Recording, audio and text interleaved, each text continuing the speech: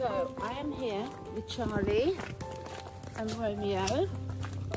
We're coming back from the field and I just wanted to give you a little update. So, all right, Bobo, just swapping hands. It will be all over the place because I have to swap hands when I'm on this. Where you gone, Romeo? How can I get him? Here we go, there we go. You want to see the horses, not me. So, one of the things I've been giving quite a lot of thought to over the last sort of few months is how can I really incorporate more and more of my work into my daily life. And my daily life is very much about looking after the animals, looking after myself, starting to really put our food forest in, making sure I'm the best animal parent possible, which as well as all the basic cleaning out, feeding, looking out, doing holistic treatments. Exercise is a big part of that, going past a noisy little doggy. So one of the things that I wanted to do is start getting back to what I used to do when I first started my YouTube channel, and a lot more of showing sort of daily life videos. I'm not really actually this fat. I've got so many jumpers on, it's so cold that, yeah, I haven't quite worked out flattering camera angles.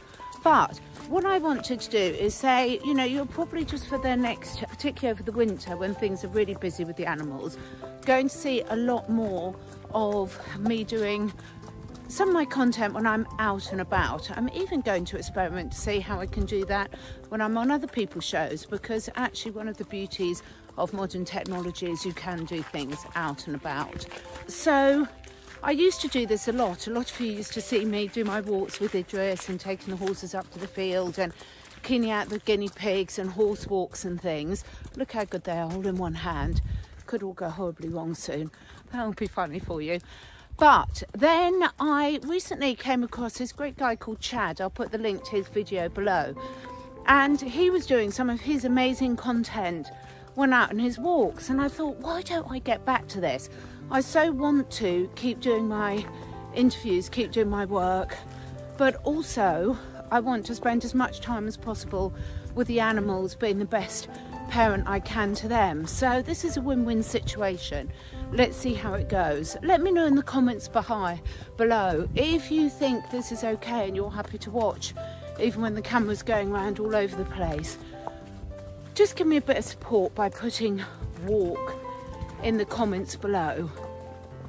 And if you don't want to, if you don't like it, put don't walk in the comments below.